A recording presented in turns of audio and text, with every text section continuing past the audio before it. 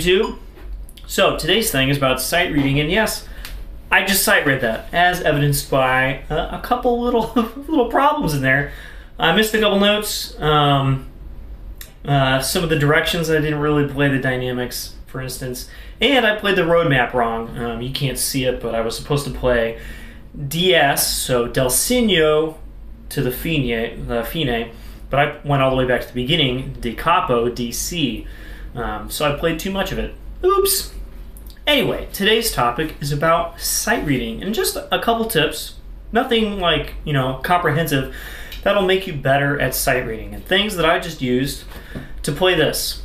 We'll say there's 3 tips today. So first tip, go ahead and look at what you're gonna play real quick. You don't have to go over every single note, but look at the major things, right? Stuff that I didn't entirely do, but you can look at the major stuff. So key of this, it's in D flat. It's got 5 flats. I know there's gonna be 5 flats. I calibrate myself to play in D flat. Great. It's in 4/4. Cool. There's no tempo marking on this. So before I started, I just kind of sang through the hardest part. The entire thing is really triplets, so I just sang through the first couple measures to find a comfortable tempo. Yep, bum bum bum bum bum bum bum bum bum bum bum bum bum bum bum. And I'm actually singing the pitches when I sing this to see if I can get the ear going as well as the sight, right? And so I just found a nice tempo. Usually there's something marked that gives you some kind of example. And I actually just ended up getting the same tempo that I got when I played it. So look at the obvious things. Key signature, time signature. Look over the roadmap like I just did not do. I just glanced at it like, okay, there's a something to the Fine. I saw a sign maybe, I saw a Fine, but I didn't look closely enough. That's something I need to do better at. So look at the major things. Maybe look at some dynamics and stuff.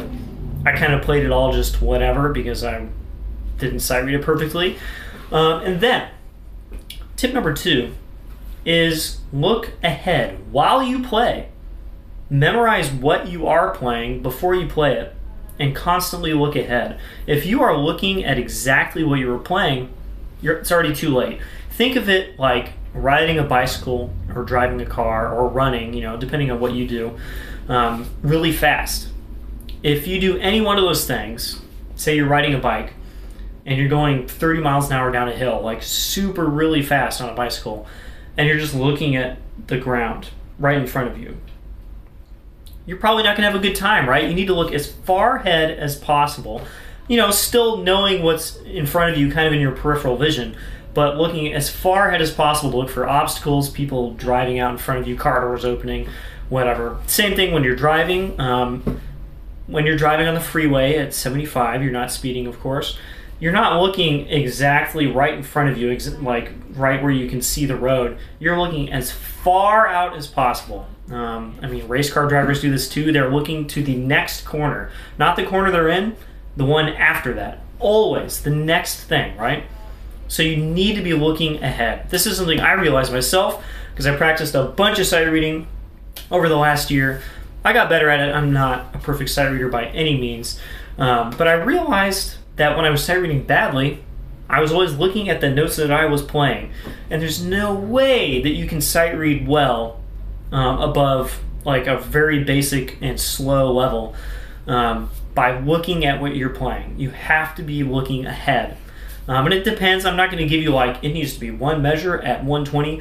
It's just some amount that you need to be looking ahead. I even caught myself in this, kind of getting stuck on the notes I was playing, and I'd just push myself a little farther forward because I'm like, I know how this goes. I've looked at it already. I don't need to keep looking at it.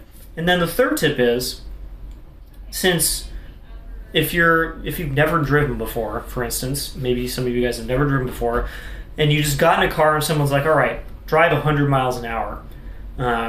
And you're like, okay, well, now I know to look as far ahead as possible, but I don't actually know how to deal with any of the issues that might come up. What if someone runs out in front of me?